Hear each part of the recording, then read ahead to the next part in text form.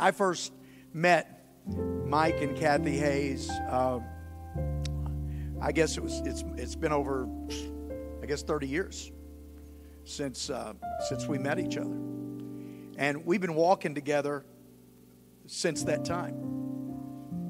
And what I can tell you about Pastor Hayes is this: he is a mentor to thousands of us. I'm in that group. He has been a mentor to me. When you talk to people like Joel Osteen, Robert Morris, others, about who they respect, one of the first names that is going to come out of their mouth is Mike and Kathy Hayes. That's who we look to. And God has given him that authority. Started a church in Carrollton, Texas. That church has grown to many locations and over 14,000 members in the Metroplex.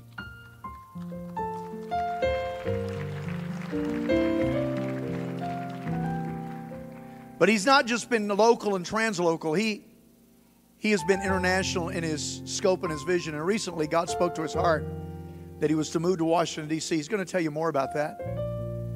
But he has begun a Center for Renewal, and it has the markings of literally impacting the future of our nation.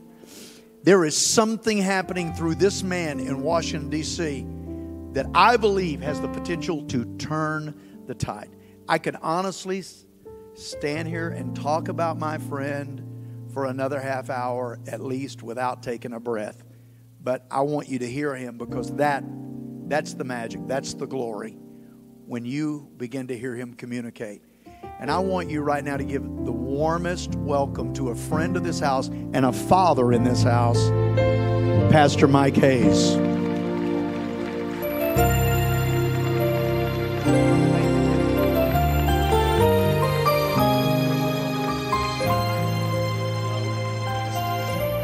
Okay. Thank you, guys. Wow, it's great to be here today. You can be seated. Thank you so much. So nice to see you. I have been here before. You would have to be really old to remember that. It's been about 16 years, so here's the way I feel about that. I either did so well that it took this church 16 years to live it all out, everything I shared, or I did so poorly that it took 16 years to get an invitation back. I don't know. I'm going to take it as I did so good. I made so many friends. Really, by the way, I see a lot of you all here that were here, and you look great. I'm so proud of you. And to the Duran family, that's really a faith dynasty. I'm so proud of them. 4 generations represented here in the house. Great to see Mom today. And then this couple, Sarah and Denny Rodney, who stood up here a while ago, I thought, this is the thought I had. This couple is perfectly suited for this and the next generation. Perfectly suited. So God has done a beautiful thing. Now, D-Rod, I don't know how you talk this girl into it, but just keep smoothing it on. Because you're kind of like your dad and I. We're in over our head. Kathy, would you stand? This is my beautiful wife of 45 years. The silver fox, the foxette. And it's so good to be here with her, and her and I are having the time of our lives. I don't have enough time to talk about my love for this family, my respect for your pastors, plural, for Pastor Denny and Deonza, our longtime friends, and now this transitional season to their next generation. You know, this is one of God's promises. God started way back in the Old Testament and said, I am the God of Abraham, Isaac, and Jacob. If God can ever get a foothold in 3 generations, it's unstoppable. A son, a grandson, and a grandfather joined together is an unstoppable combination. And this is what God is doing. We founded Covenant Church 40 years ago, last October. And on our 40th anniversary, we turned the church to Stephen, our son, and Erica, our daughter-in-law, and they're doing great. And that released us to fly a little higher over the battlefield. So Kathy and I moved to Washington, D.C. We got a condo there. We opened the Center for National Renewal just 2 blocks from the Capitol because we feel a convergence is going on, that God is calling to D.C. to give us a chance to turn this nation around and touch the world.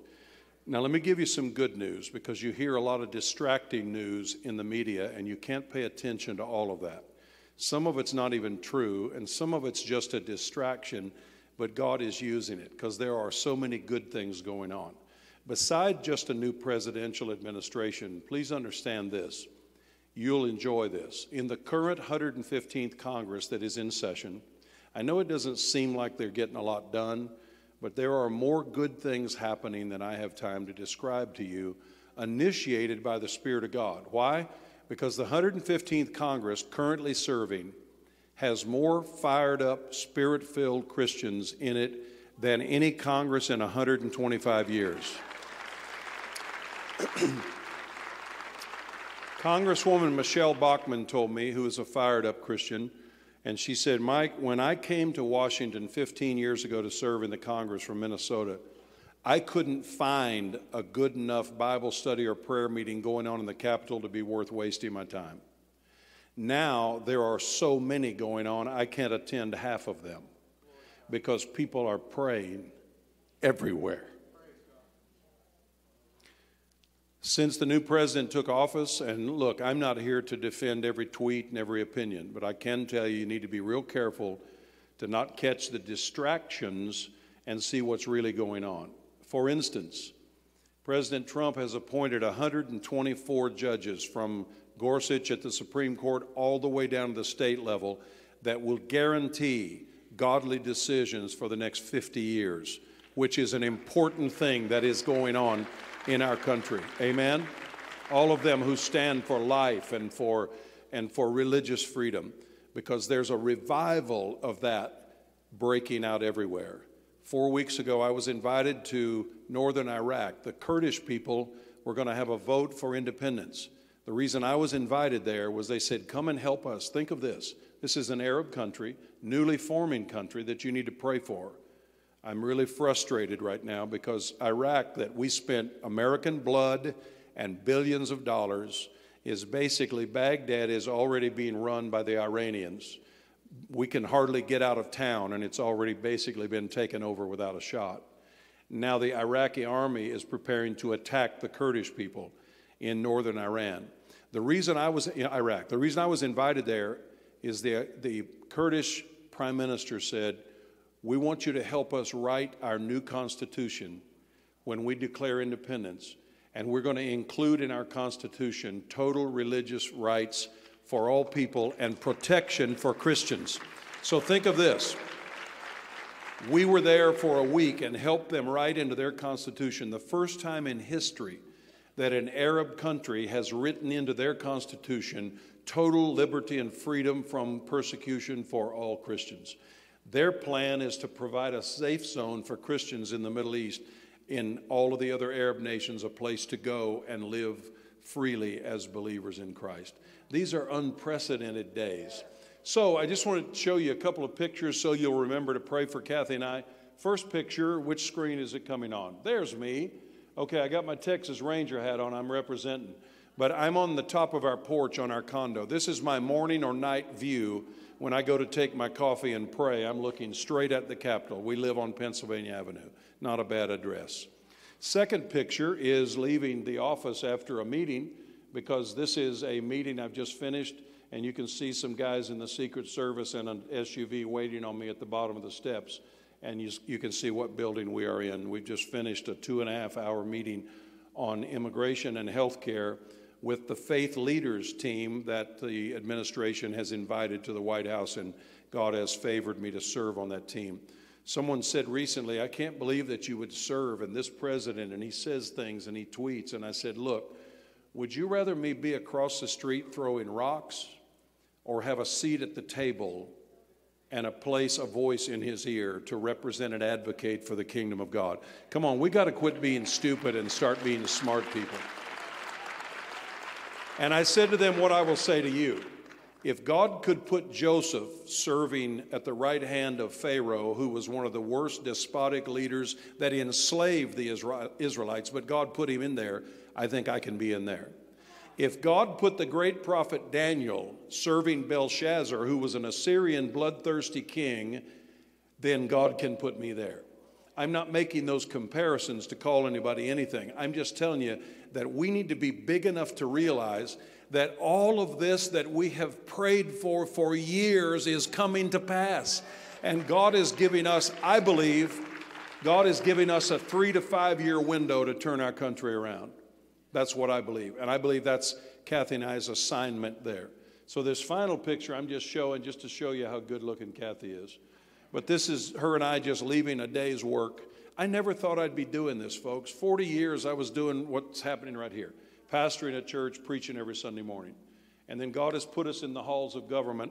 We're just leaving. That's a hall in the Library of Congress, and we just finished a strategic meeting with senators there to represent kingdom purpose.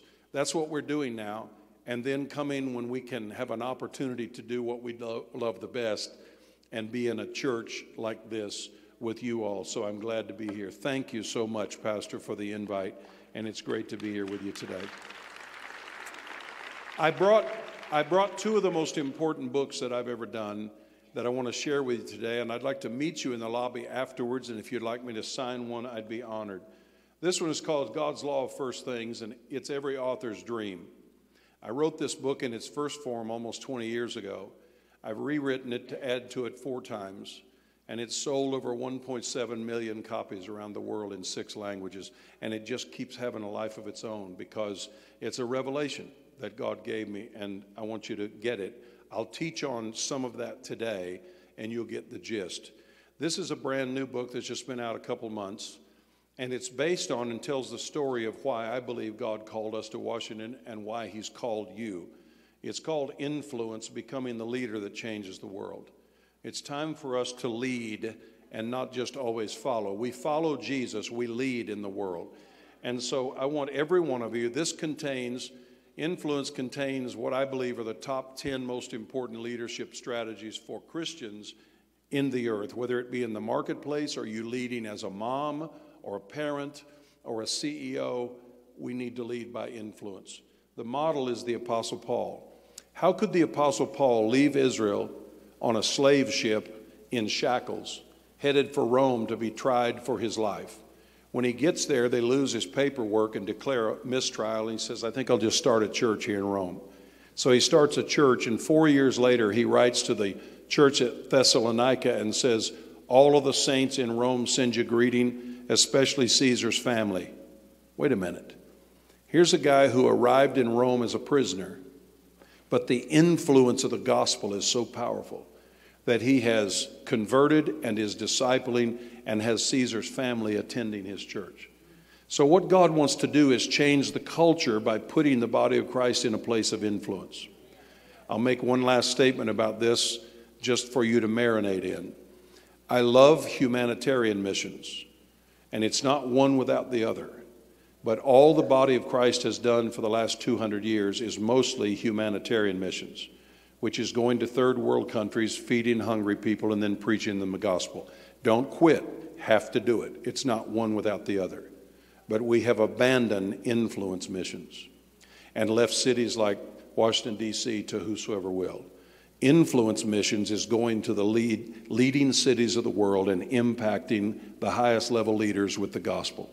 That's how you change the culture. You never change a culture from the bottom up. You always change a culture from the top down. That's why the Apostle Paul started 23 churches in his apostolic career. 18 of them were in the world's leading cultural cities of the day. The Apostle Paul did no humanitarian missions. The only thing you can find in the scripture he did in that way was to raise money from one church to send it to another one that was undergoing great persecution and they needed help. That was his humanitarian missions. But Paul recognized you never change the culture dealing from the bottom up. You have to deal from the top down. And you know what? We can't face this with a complex like we can't do this. We can do this. We can do it from the top down, and Jesus will be glorified. Amen? Okay, that's the free part. I'm not charging at all for that part. Tell them how to join. Oh, that's good. Thank you, Pastor Denny. The Center for National Renewal features 4 specific things, and the first one is intercession.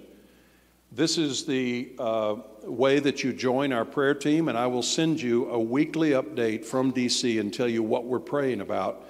And you will be joining. Can you believe more than 350,000 people have joined with us since October to pray?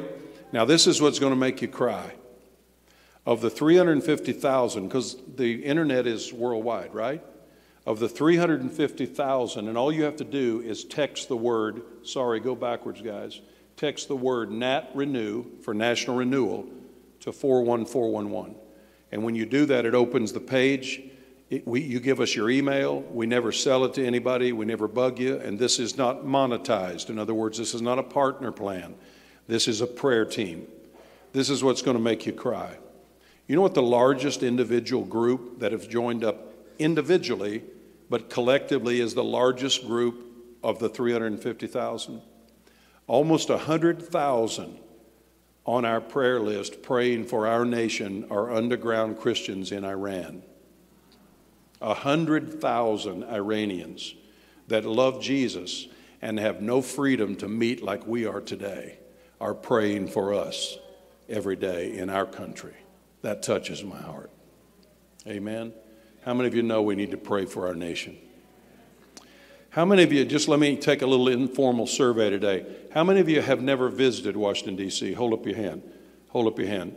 Okay, this holds true to what I see everywhere. More than 50% of this audience has never been.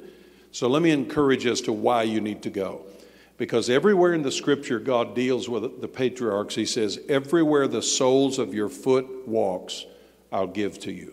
There's something about us going to a place as kingdom believers that helps us with occupancy and dominion spiritually. And Washington, D.C. is a city of beauty and history and warfare because it's an important place. We have just started, and at the end of November, it may be too late for you this time, but we're going to do it 2 or 3 times a year. We're bringing people from churches and their leaders to tour Washington, D.C.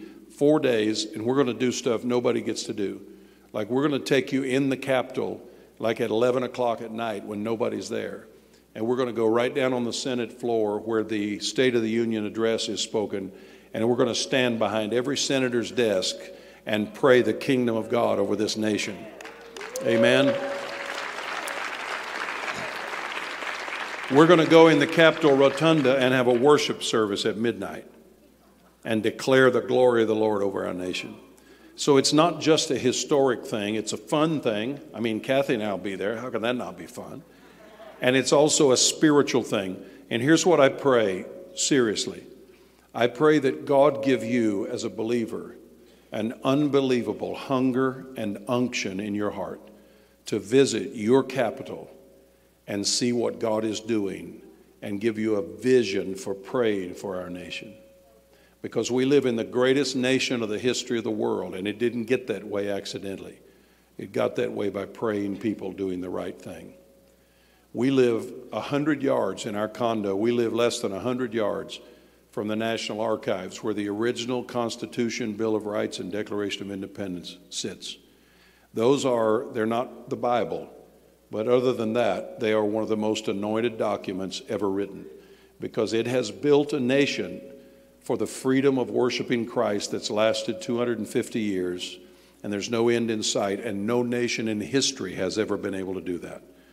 So thank God for this great nation that God has given us. Can we give the United States of America a nice hand today?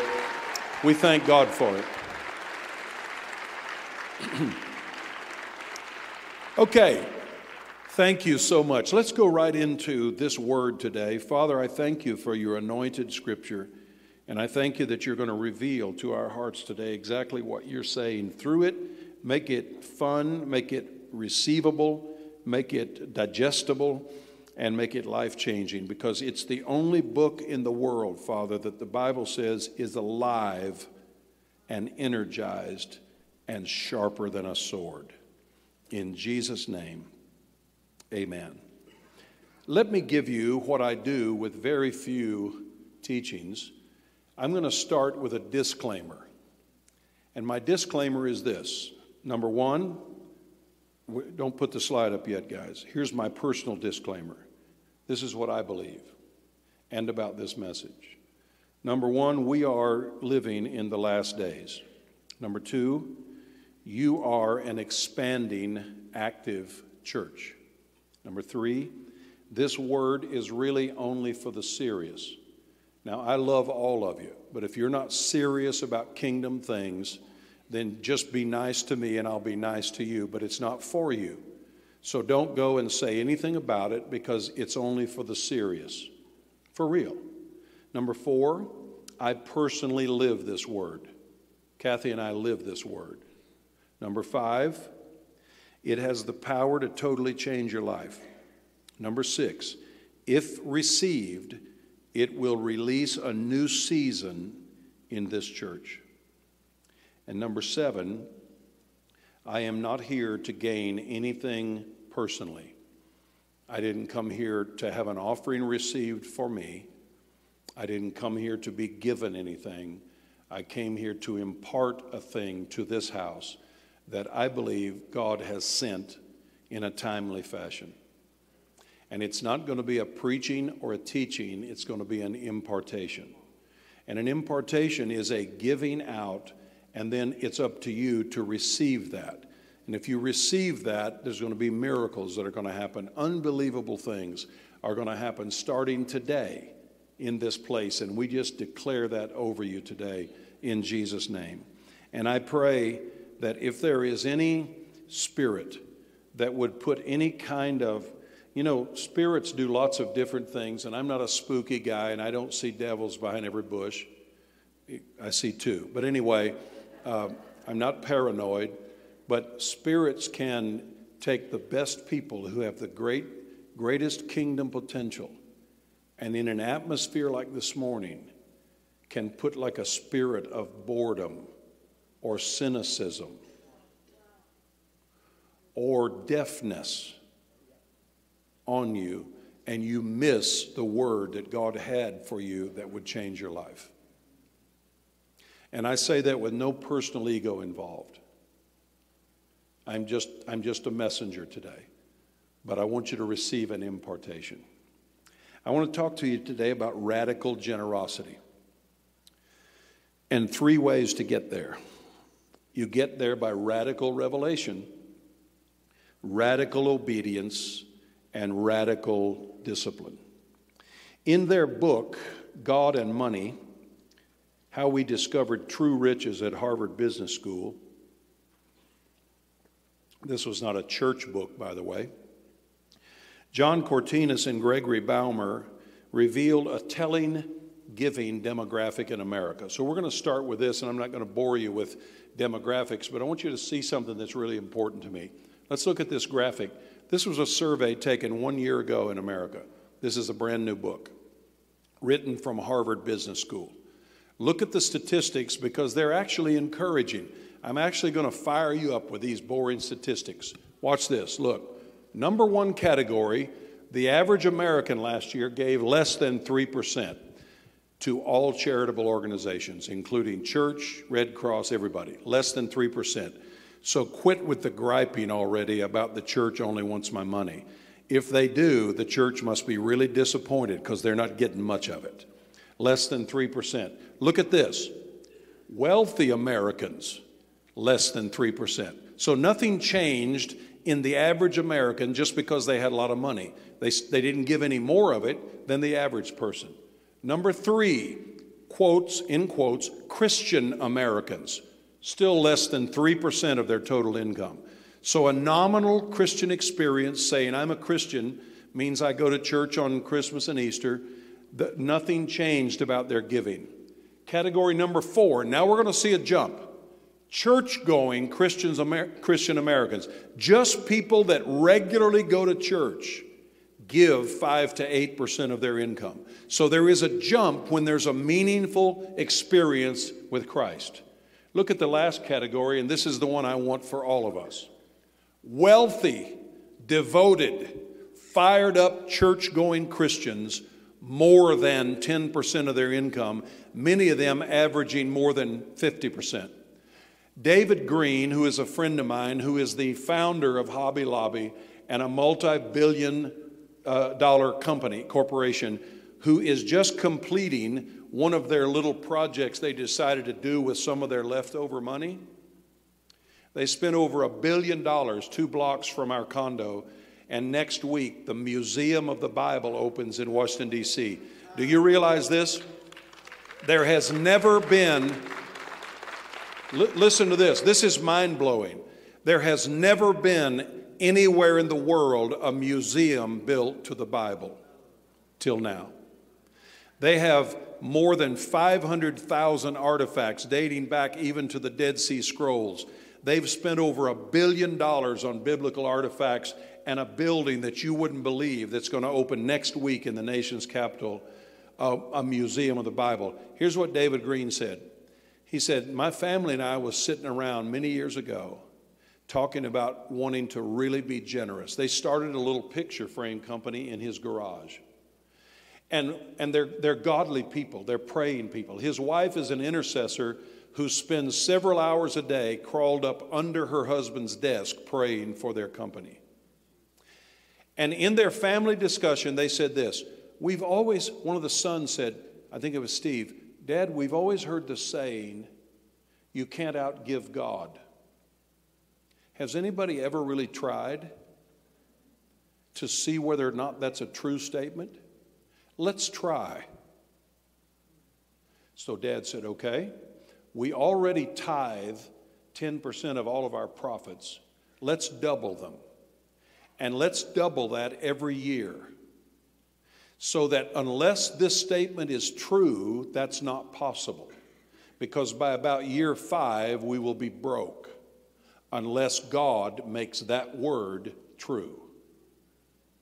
So when David told me, he said, now 18 years later, we have proven that you can't outgive God. Because we double our giving percentage every year, and God doubles the company. You can't outgive God. So the reason I'm encouraged by this statistic is because, ladies and gentlemen, and I want you to get this in your spirit, this is what is proven by this statistic. Fired up, in love with Jesus, Christians give it if they have it. If they don't have it, they don't give it, and it's not because they don't want to, it's because they don't have it to give.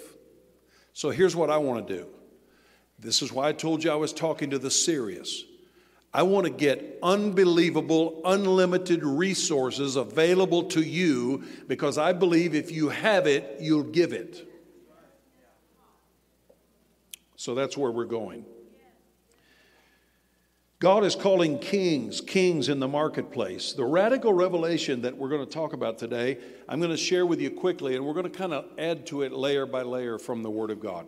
First verse we read, Psalms chapter 112, verse 1. Praise the Lord.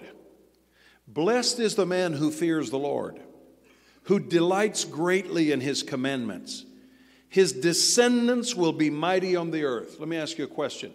How many of you in this room have children or grandchildren or both? Hold up your hand. That's your descendants. Keep your hand up if you want your descendants to be mighty in the earth.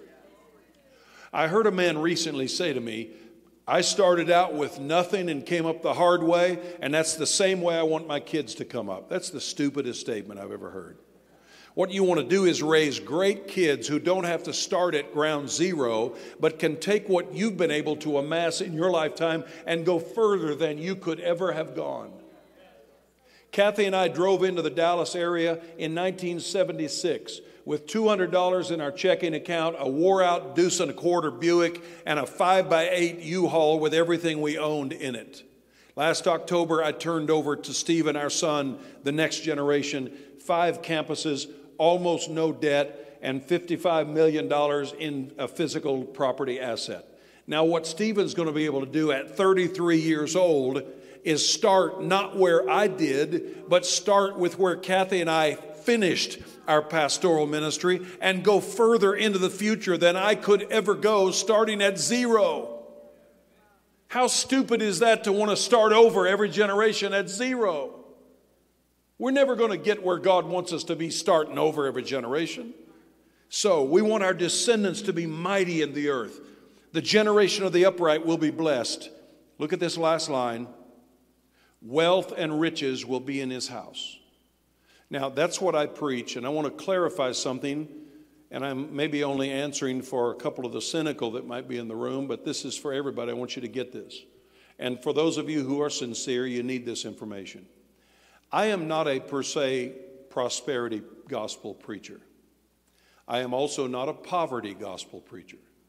Poverty gospel was begun several hundred years ago, teaching that the poorer you were, the holier you were, and they actually had their priests, their ministers, take a vow of poverty that they still live by today. They have to die with nothing. I don't believe in that. I also don't believe in the prosperity gospel that's just kind of a blab it and grab it kind of thing, and if you believe this, you're going to get 4 Rolls Royces in your garage. I don't care about that, and I don't think God does. This is what I teach. I teach a sufficiency gospel, which means that I believe that God is obligated to supply for me everything I need to fulfill what he called me to do. How cruel would this be for God to call us to do something and then never give us the resources? I believe whatever God has called you, whatever your dreams are, whatever he put in you, God will help you succeed to a level that will help you pay for what he's called you to do. That's the sufficiency gospel. Does that make sense to you? It does to me. So Matthew chapter 6 verse 33 says, but seek first the kingdom of God and his righteousness. This is Jesus speaking. And all these things shall be added to you. You've heard that verse before, but I want you to get this really clearly in your spirit and don't ever forget it. Seeking the kingdom first will always bring us the things we need for our lives. But seeking things first will never bring you the kingdom. It will always lead you away.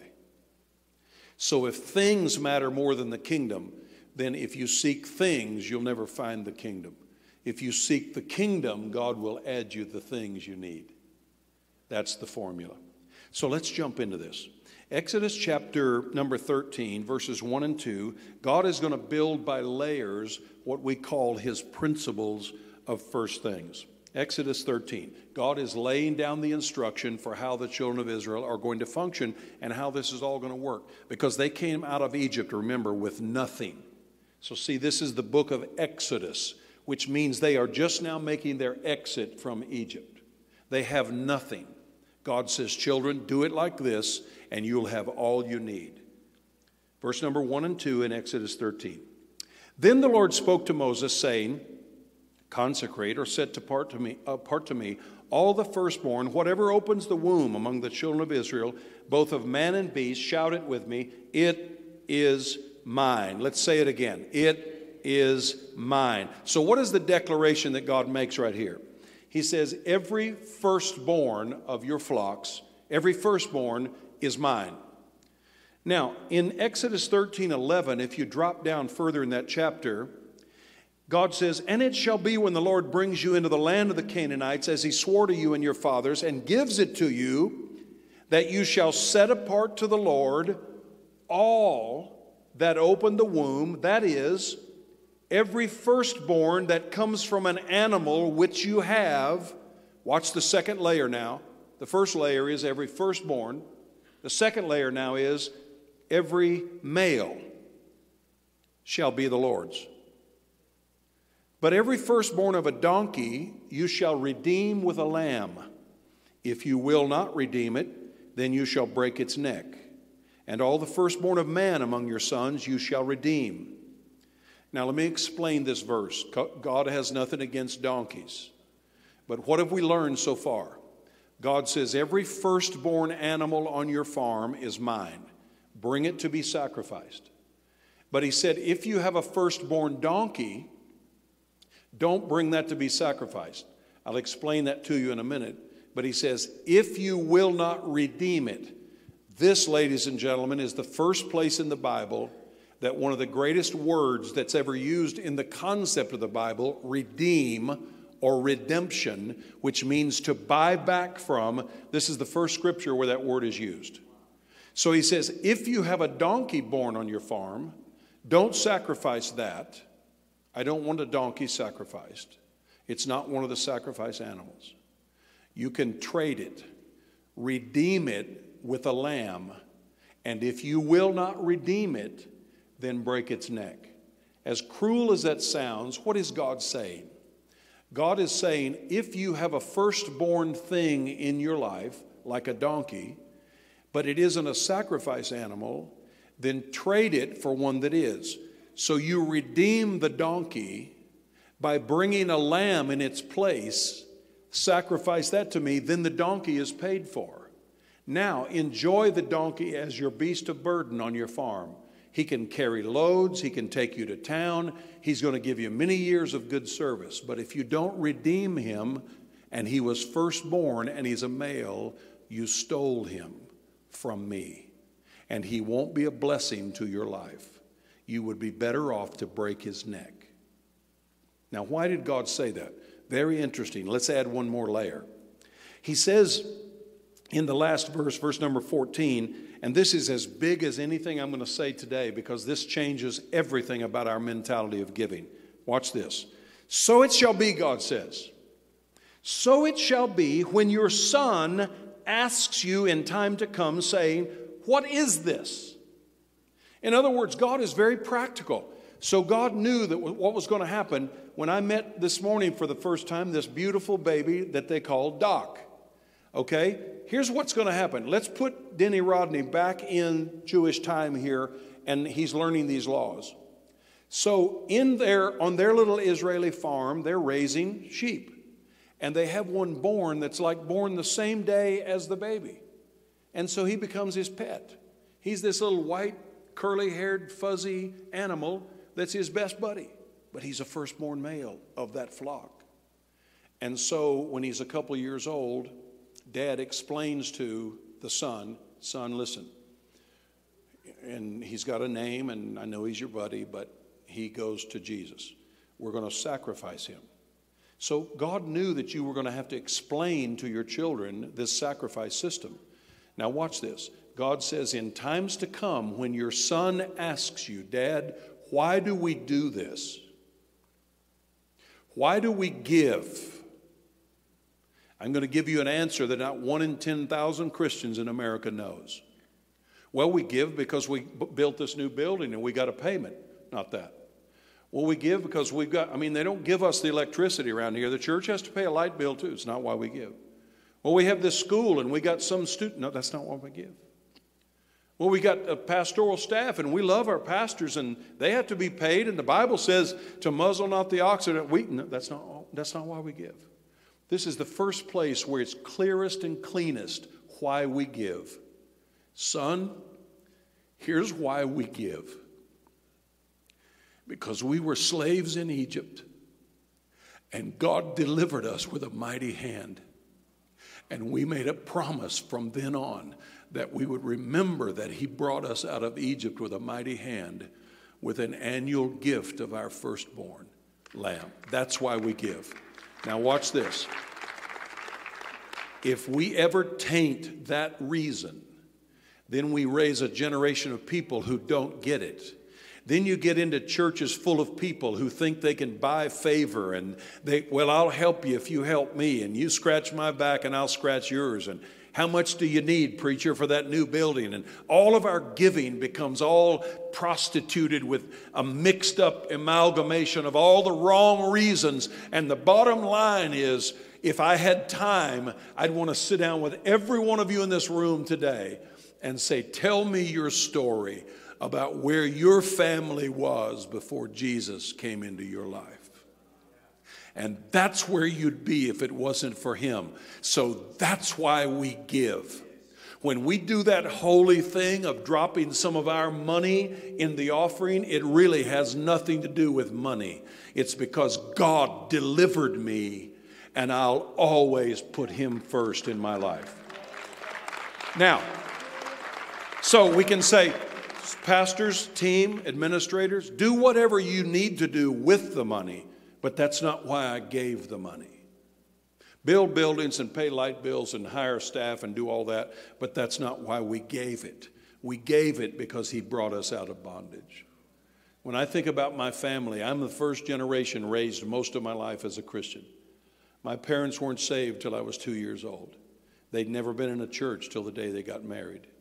My family in Ohio were service station workers and coal miners and simple salt-of-the-earth people, nice people, but filled with troubles. Addictions, divorce. My grandparents were the first divorced people I ever knew. People in the 50s didn't divorce. My grandparents divorced and remarried each other 3 times because of PTSD and World War II and alcoholism and destruction and division and brokenness and sickness and disease and poverty. My mother moved to 18 different houses in 4 years trying to raise her 3 siblings while her mom worked 3 jobs. That's where I was. And then Jesus came in our family. And when Pastor Denny introduces me and talks about 14,000 people attending a church today in Dallas that God used us to build, I look around and I think he must be talking about somebody else. Because you got to understand that I understand where God brought me from. And that's why I'm happy to give. Because he brought me out of Egypt. Where was your Egypt? What would you look like if there was no Jesus in your family? That's why we give. So Numbers chapter 18 adds another layer. Look, verse 15 says, everything that opens the womb of all flesh, which they bring to the Lord, whether man or beast, shall be yours. Nevertheless, the firstborn of man you shall surely redeem, because God has never been for human sacrifice. And the firstborn of unclean animals you shall redeem. Now, here's the added layer, because he hasn't said this till now. That's why we didn't understand about the donkey. Now we're going to understand. God designates animals clean or unclean, not based on their barnyard smells, but based on being chosen for sacrifices. They are the clean. All other animals are unclean. Watch. But the firstborn of a cow, the firstborn of a sheep, or the firstborn of a goat, you shall not redeem. They are holy. You shall sprinkle their blood on the altar and burn their fat as an offering made by fire for a sweet smell to the Lord. So here's what we've learned from these verses. Firstborn, male, cow, sheep, or goat is always the Lord's. It cannot be redeemed. Firstborn donkey, horse, cannot be sacrificed. Has to be redeemed. Let's move forward for a minute into the New Testament. God wants to save the world, and so he designs a beautiful plan to have a son. So the Holy Spirit overshadows a virgin, and at Bethlehem, in a month and a half or so, we will celebrate the birth of Jesus. So God had a son. Firstborn. Male. Let's see if God lives by his own law. So Jesus is growing up. He's never ministered. He's never healed. He's never taught. According to the rabbinical tradition, he is now 30 years old, which is time for him to make his spiritual move.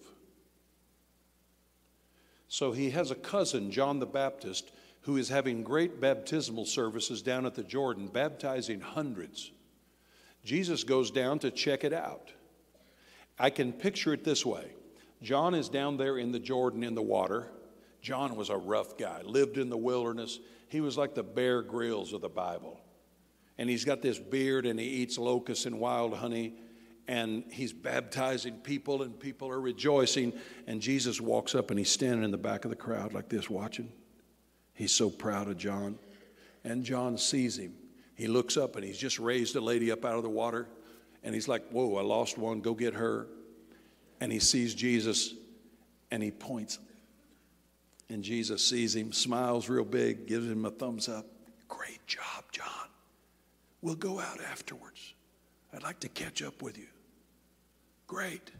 John goes back to baptizing. Jesus is watching.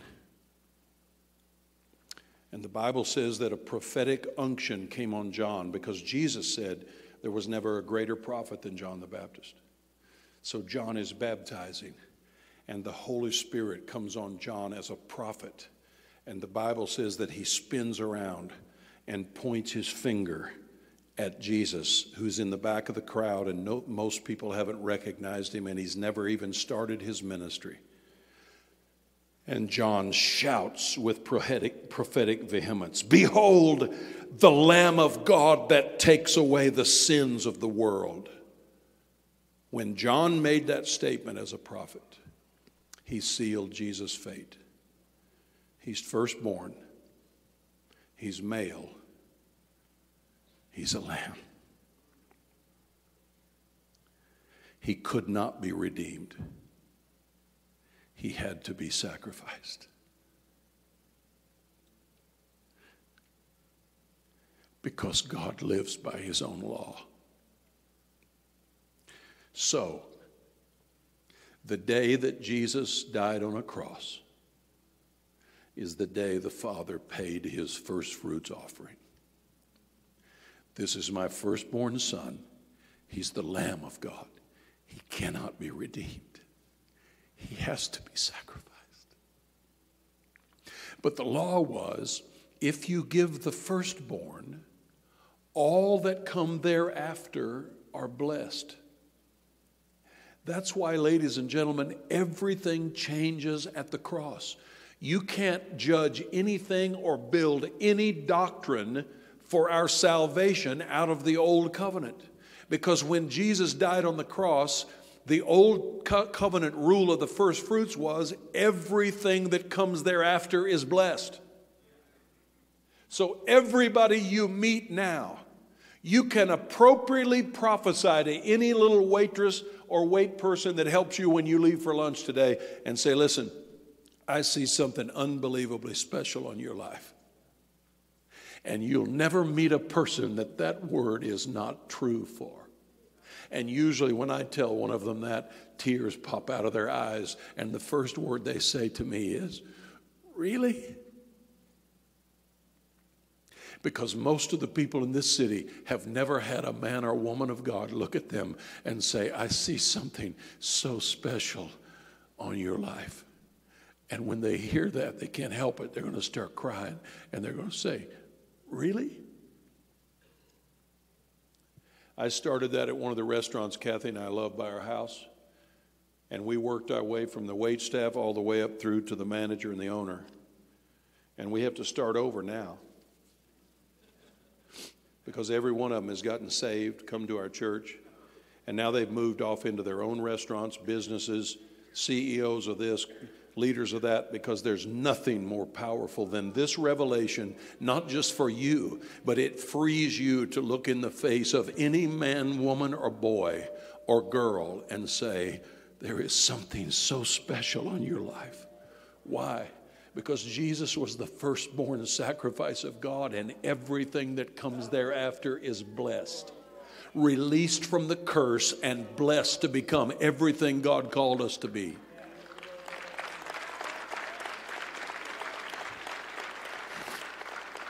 I'm going to have a 30-second altar call right now. Every head in the building bowed, every eye closed.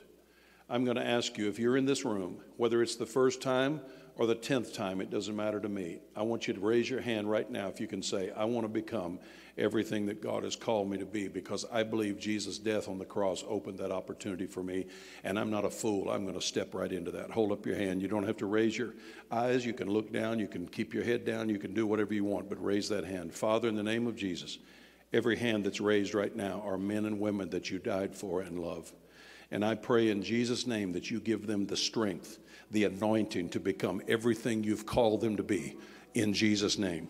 And we thank you for it. Amen. Come on, let's give everybody that raised their hand a good hand clap. Okay? Now, let's shift quickly, and I'm going to bring this all together for you. In Malachi chapter 3, we know about the scriptures about the tithe. How did first fruits become a tithe? Here's how it did. First fruits became a tithe this way.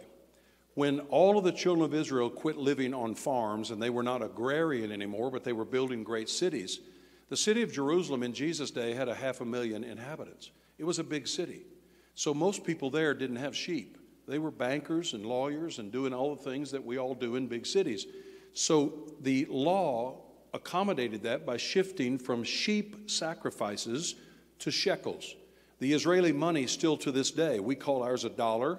Israel calls theirs a shekel. Shekels are denominations of money. So God shifted from sheep to shekels, and in Malachi chapter 3, you know this passage, but I'm going to give you a new revelation about it that you've never heard.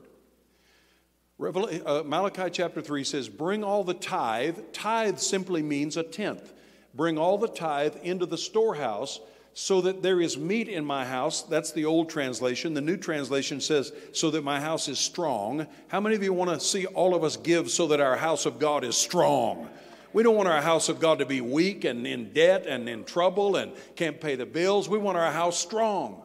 So he says, bring the tithe into the storehouse, that there may be food or strength in my house. And try me now in this, says the Lord of hosts, if I will not open for you the windows of heaven and pour out for you such blessing that there will not be room enough to receive it. Now, I want to do something with you here just for a minute. I promise you, if you don't learn something new in this sermon today, you get a full refund for everything you gave. So here's one thing right now you're going to get new. I'm going to change this verse a little bit, and I'm not going to change its meaning. But I'm going to teach you something that I'm sure you know, but I'm going to refresh you. When the Bible was translated from Aramaic, Hebrew in the Old Testament and Greek in the New Testament, the translators, in order to be authentic to the words that they were translating, had to adjust the language of it so that every phrase made sense. How many of you understand when you directly translate another language, it doesn't always make sense in English? Like, for instance, I study Spanish. Well, Spanish phrases are backward to ours. If you translate them exactly, then it's backwards. So you have to translate it by changing it and add a word or two. It doesn't change the meaning. That's what happened in this verse, but I'm going to do something for you. If you were looking at this like one of those old-fashioned people with a Bible with pages and actual paper, remember those days before smartphones and iPads?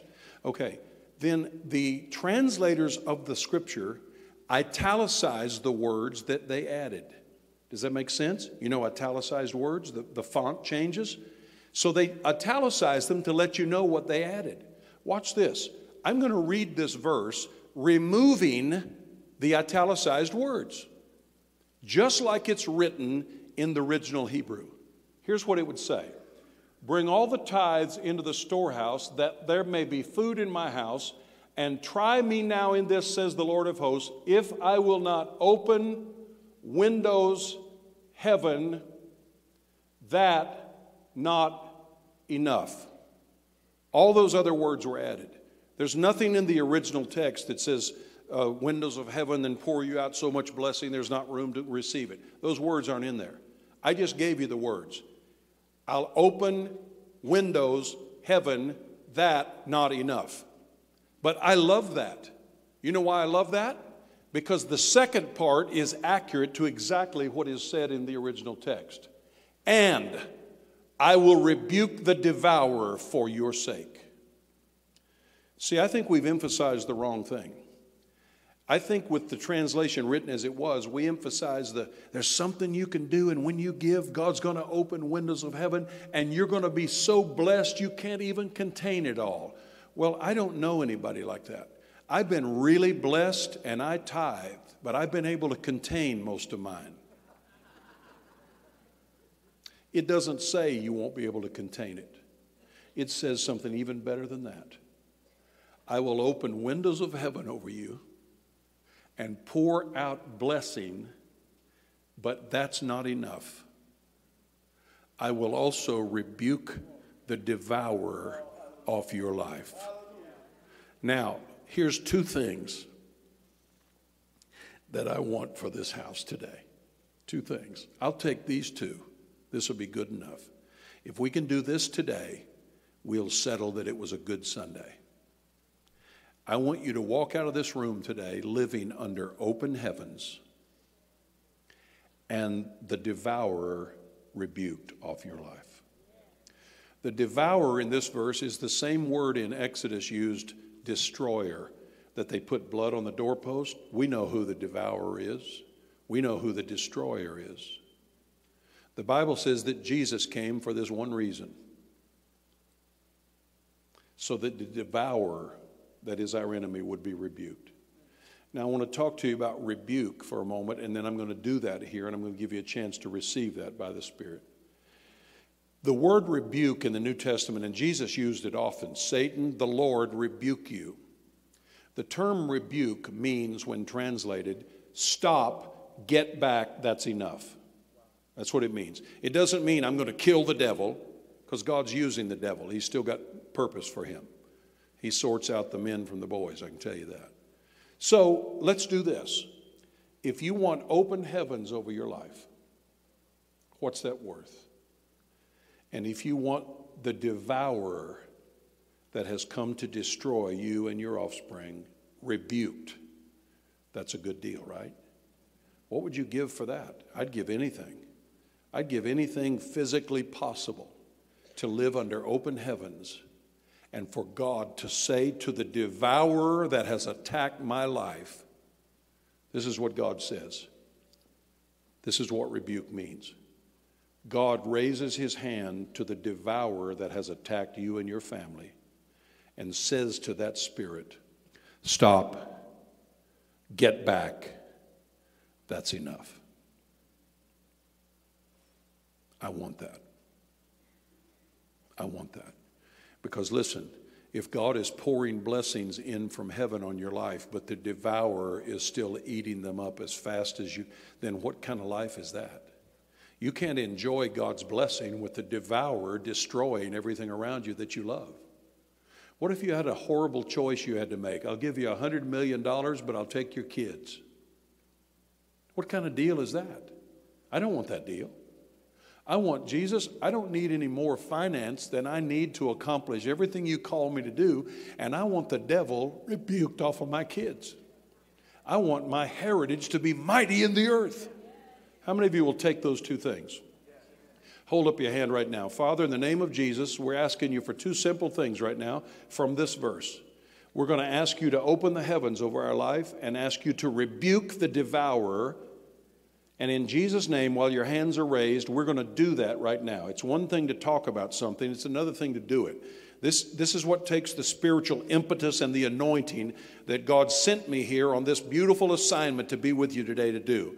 Right now, in the name of Jesus, we say to the enemy that has come against you and your life and your children, your family, your business, in Jesus' name, stop, get back, that's enough. Stop, get back, that's enough. Some of you are going to get phone calls before this day is over with somebody coming home because the enemy's got to stop and get back, that's enough. Let's give the Lord a good hand clap right now. Can we? Come on. So now, do we have the commitment, the discipline to make a once for all time decision that no matter what, the first fruits of all my increase is given to Jesus through the conduit of my church? My tithe goes to Jesus before it goes to the bank. Where did I learn that? I learned that in Hebrews 7 and 8. Before this service is over, I'm sure we'll receive our tithe and offering. I want to tell you some good news. Here's how it works. Look at Hebrews 7. Hebrews 7 is the greatest explanation in the Bible of the ministry of Melchizedek, which is the priesthood anointing of Jesus. The Bible says that Jesus is seated at the right hand of the Father, making intercession for you and I. He is our faithful high priest. That's Jesus' office. That's where he sits right now. Look at this. So many people miss this. Look at Hebrews 7 and 8. Here in Shreveport Community Church, here mortal men receive tithe. That means when we receive the offering here in a little bit, some men and women are going to pass some buckets, and they're mortal men, just mortals. Here, mortal men receive tithes, but there he receives them. What does that mean? He's talking about the heavenly priesthood ministry of Jesus, who is seated at the right hand of the Father. I'm going to tell you as literally as I've ever told you anything. When you put your tithe in the offering plate at your church, before the church takes it to the bank this afternoon or tomorrow to be processed in, the angels have already borne it to heaven, and it goes to our faithful high priest, who holds it up to the Father and says, look, Father, at the faithfulness of your children. Plan a week of blessing and covering and protection for them, because they are tithers. Before it goes to the bank, it goes before the Father. That's what it says. Here mortal men receive it, but there he receives them. And this is the biggest part of all. Of whom it is witnessed that he lives. Now, I could preach on that for 3 weeks, because what that literally means is when you take the first portion of your increase and give it to Jesus, it is the greatest witness in the earth that he is alive. Now, I don't say this part to shame you, but I want to be a voice to challenge the body of Christ. I am truthfully sick and tired of this less than 3% number, living in the greatest nation in the history of the world, and we are so dang stingy that we can't find a way to give the kingdom of God more than 3% of everything God gives us. That's shameful. And you know what that does? That's a laugh in the face of God, and demons howl. These people are a bunch of idiots. They accept the blood of Jesus to forgive their sins, and God blesses them and gets the devil off their back, and then they go out and get the best job they've ever had in their life and rob God regularly by forgetting him. And you gotta preach to them and beg them and treat them nice and serve them free coffee for them to even come to give anything. And the reason they're supposed to give is because their God brought them out of Egypt with a mighty hand. But we got to be reconvinced every Sunday of another reason why we ought to give. Away with that. Let me tell you something, and the pastors can straighten out my bad ideas after I leave. I would trade today in the body of Christ. Please hear this, coming from 45 years of experience. I would trade every building program, every special missions push, every peanut brittle sale. I would trade it all for a church full of people, 100% of whom simply tithe the first portion of all their increase, because Jesus saved them with a mighty hand. I'd trade all the programs. A few years ago, I was meeting with a fundraiser. There are professional fundraisers in the body of Christ, and they're good people. I like them. But I met with one at our church with our team. We needed to raise a few $1 million for a building we were building, and we met with him. He was a nice man. But he said, you know, what I'm going to need is I'm going to do this program for you, and we're going to meet with your people, and we're going to make brochures, and we're going to show them what you're going to build, and we're going to sit with them in their living room. Your biggest givers, we'll sit with them in their living room and drink coffee, and we'll tell them why they need to support this. And I need a deposit on what I'm going to do for you.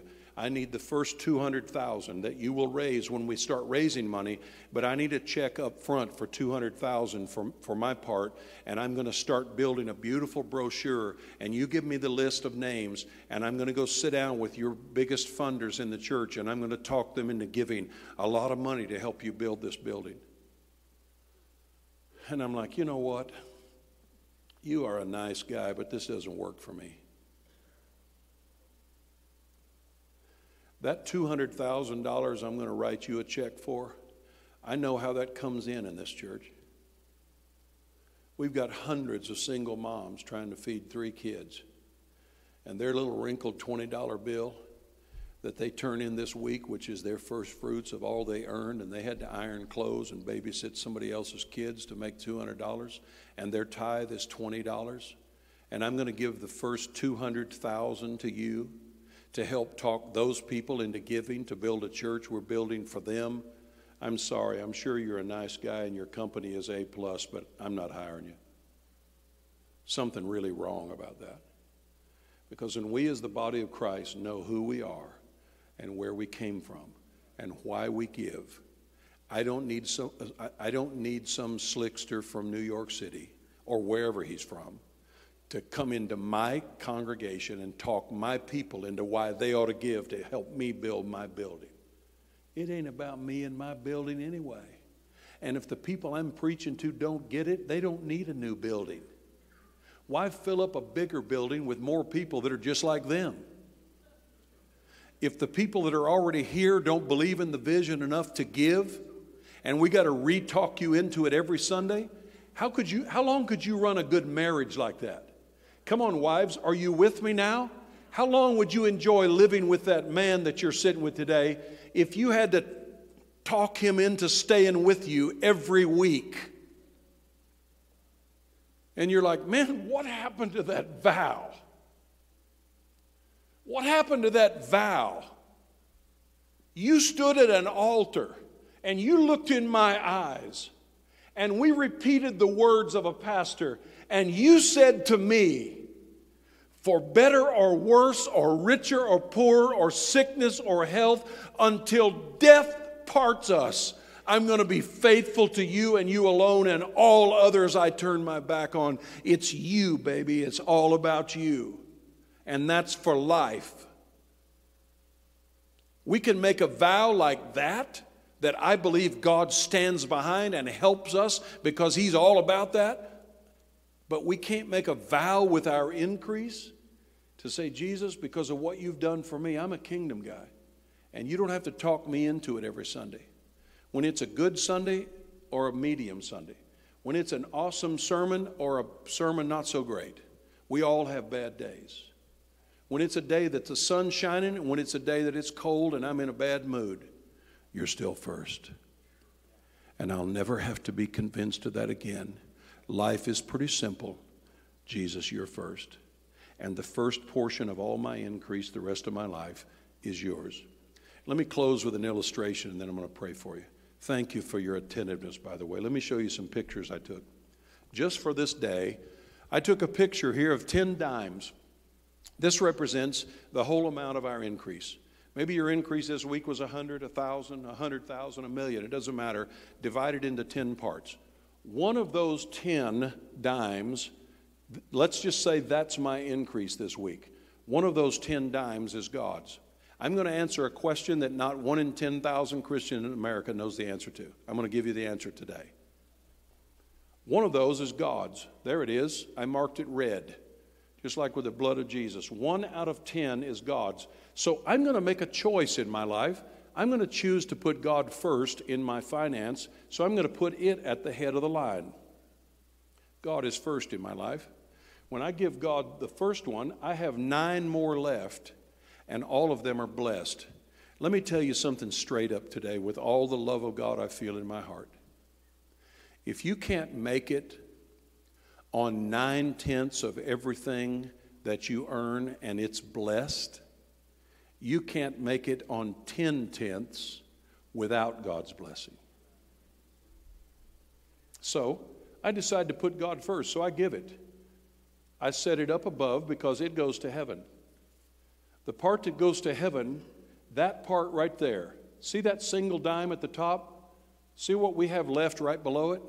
We have 9 more just like it, and all of them blessed. But what's the first one doing? Can I tell you this for just a moment? Can I just dream with you for a minute, body of Christ? If we could move that first number I showed you when I started a few minutes ago today on that statistical reality that is currently less than 3%, if every one of the 250 million professing Christians in America would just tithe, we would build schools for every church with free tuition through the 12th grade, And then we would build first-class Christian colleges where every student went for free. We would have our own health insurance that could be cashed in at our own hospitals. The body of Christ started off in this country building our greatest universities and hospitals. Why? Because everybody took seriously the tithe, and there was more than enough to do all the work of God. Now the smarter we get and the fancier we get, we've got to have new rabbits to pull out of the hat every week to convince somebody to give what was already God's in the first place. And you remember what God said about that donkey? He said a word I didn't emphasize then, I'll emphasize now. If you will not give it, break its neck. It has to do with the will. If you will not, then you might as well break its neck, because it's not going to be a blessing in your life, because it's mine. That first tenth ought to be building the kingdom of God. You would never have to have a special missionary offering, because there would be more than enough. Schools, build all the schools you want. Buildings, no debt. Education, health care, covered, because every Christian tithes. It would be an almost unlimited number. But we don't believe that. We don't trust that. We're game players. I'm talking about the overall body of Christ. Pardon me, I've got a nationwide vision going on right now. We're liars. We say Jesus is first and we love him. We don't. It shows in our checkbook. We love everything and everybody but Jesus. Jesus gets regularly forgotten. We intended to give something, but we just paid all of our bills and there wasn't enough left. Sorry. And Pastor, I know you're never going to challenge me on this, because I got to pay my bills. You know what? When this gets really a hold of you, what it's really all about, you'd rather skip your electric bill and sit at home in the dark and bring your first fruits to God than to pay your electric bill and rob God and give him nothing. Listen, folks, I'm not going to be easy on you, because this is a world-class church, and I believe you can step up to the challenge. We can do better than we're doing. We can do better than we're doing. We're going to do better than we're doing. We're going to start doing it. There are some lions. There are some lion-hearted winners. Right now, your pulse has increased a little bit, and there's a little bead of sweat that's popped out on your temple, because you know that you are a lion-hearted warrior for the kingdom of God, and you've been sitting around, messing around, and get involved in church scuttlebutt and politics that don't amount to anything, and God called you when he saved you to be a world changer. What are you doing messing around in the mediocre? God called you to be a world changer. This is a world-class church. We're going to step up to the line. We can do what God's called us to do.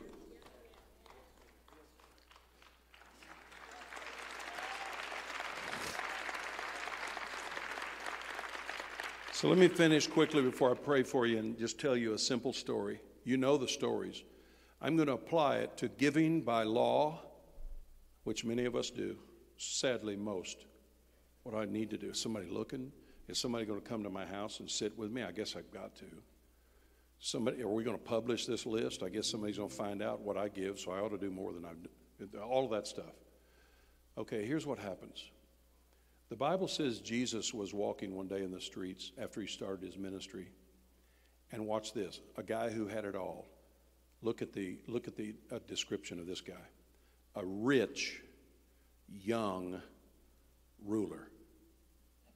He had it all. He had youth, he had authority, and he had money. But he wasn't sure about his salvation, because the precious Jewish people, through trying to live by the law, they have 613 laws till this day that the Jews try to live by. And this is their testimony. I love them. I have a special calling to them. I spend time in Jerusalem all the time. Listen to this. One of the greatest rabbis that ever lived, that is revered by every Jew in the world, passed away recently, and on his deathbed, his last statements to those with him was, "I'm not sure that I am acceptable in eternity to God."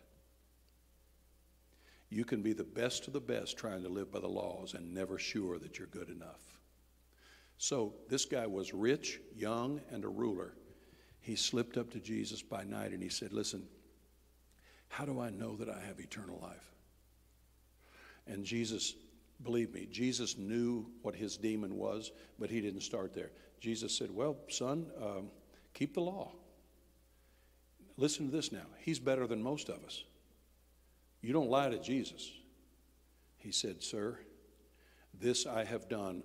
I've kept all the law from my youth. Which means that he gave approximately 43% of his income, because that was the law's requirements for all the tithe and the sacrifices and the first fruits and on and on. It amounted to about 43% of his income. I've done that from my youth. And I'm still rich, but I'm not sure I'm saved. And Jesus said, I know your real issue, son. You love your money. So do this, and you'll be sure. Sell everything you have and give it all away and follow me.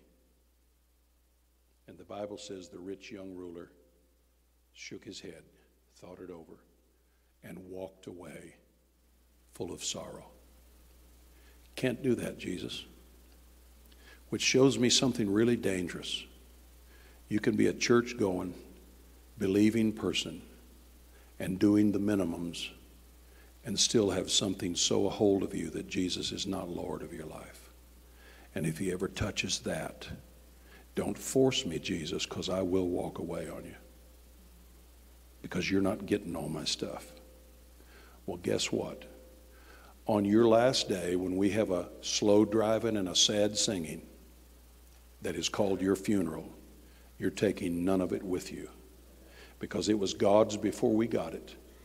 And it'll be God's after we're finished with it. We're only stewards of what is God's. And it honors him. It makes him cry.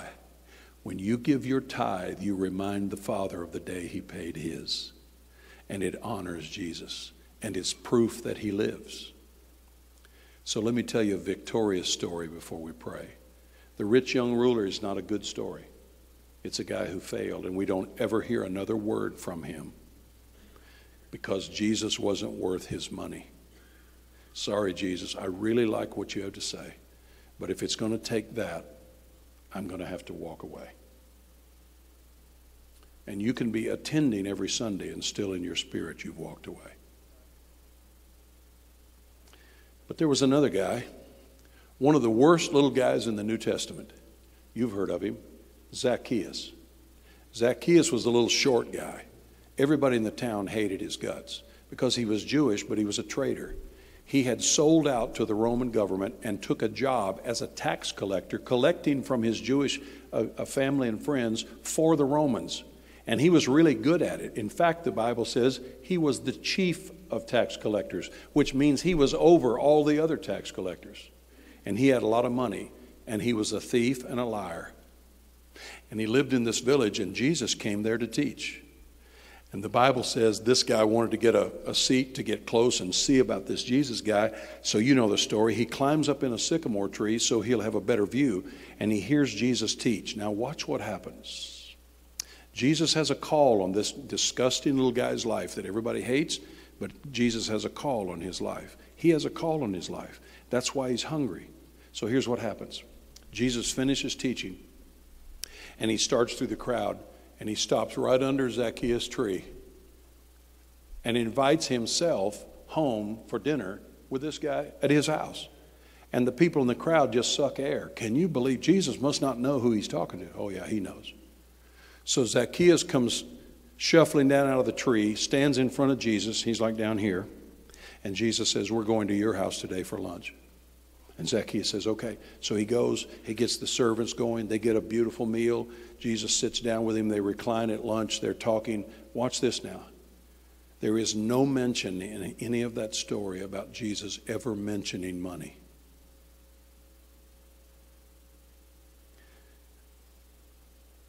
But Zacchaeus falls in love with Jesus.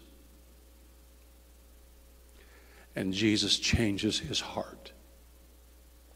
And there's never an offering taken. And when Zacchaeus stands up, tears on his face, this is the first thing he says to Jesus. Half of all the money I have, I'm giving to you today. And everybody that I've ever stolen from or dealt with dishonestly, I'm going to repay them 4 times over.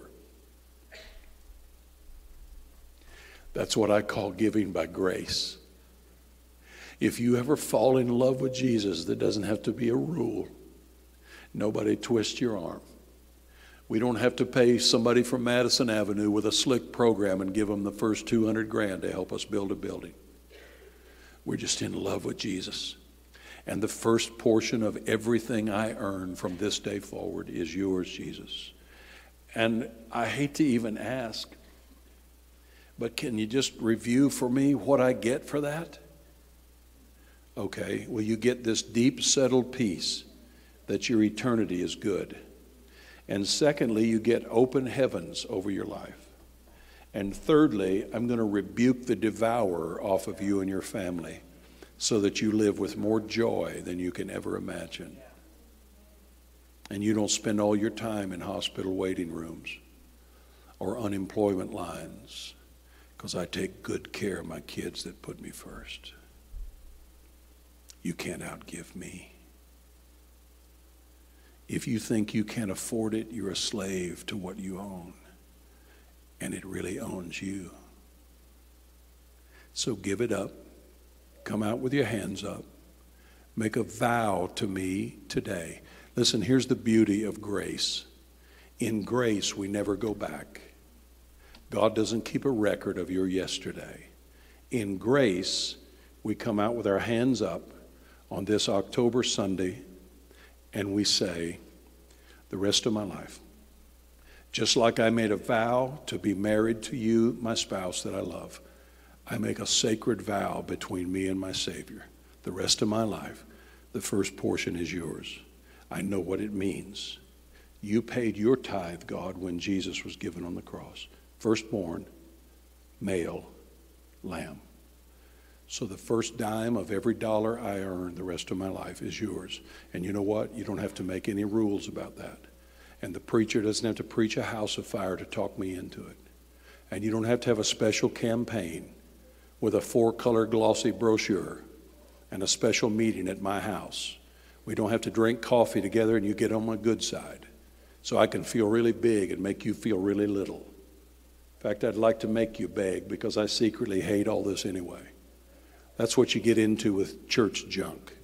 Just wash all that stuff away and say, listen, I'm going to go back to the simple reality that I can't even imagine where I would be if he wasn't in my life. And this is all he's asking for all that he's given me. Are you kidding me? So just like a snake peels its skin every spring, in the Spirit, I'm just asking God to peel this old layer off of us and for scales to fall from our eyes. And listen, I'm not afraid, and it's not here anyway because we've taken authority over it, but I'm not one bit afraid or intimidated by the 2 or 3 cynical who think that I'm preaching this because it's all about money. Listen, I told you in my disclaimer, I didn't come here to take anything from you. God is good to Kathy and I. I'm not rich because I don't want to be. But we live a great life and we don't have 1 penny of debt. Our home in Dallas is paid for. Our condo in D.C. is paid for. Our vehicles we drive are paid for. And we're not rich, but we believe in the sufficiency gospel. Everything God calls me to do, he pays for it because I did it by his call. So my goal is not to die rich and then let my kids fight over it. My goal is to fulfill everything God called me to do in my days and then turn it to the next generation, and everything that's left is still going to be used to glorify God. And I don't do everything right, but listen, I got this down because I'm not a fool. And my opinion is, for what Jesus has done for me, if he's not worth a vow from my heart that the first dime of every dollar from this day forward is the sign of my love for you, and it's not because it's a law, it's because I get to do it. And you can't beat God giving. I wonder how many in this room would accept this word and say, you know what? I'm in. We could make this a 6-week seminar and beat around the bush, but the bottom line is you've laid it out here. I get it, and I'm in. God brought me out of Egypt with a mighty hand, and the rest of my life belongs to God. So you say, well, I can give 10%. No, I'm not talking about 10th right now. I'm talking about 100%. I'm 100% in. Everything I have is God's. I don't have any agenda other than God. I don't have a plan for my life other than God. Thank you for joining us. We hope this message has equipped and encouraged you. For current events and other resources, visit ccpeople.com. And remember, the best is yet to come.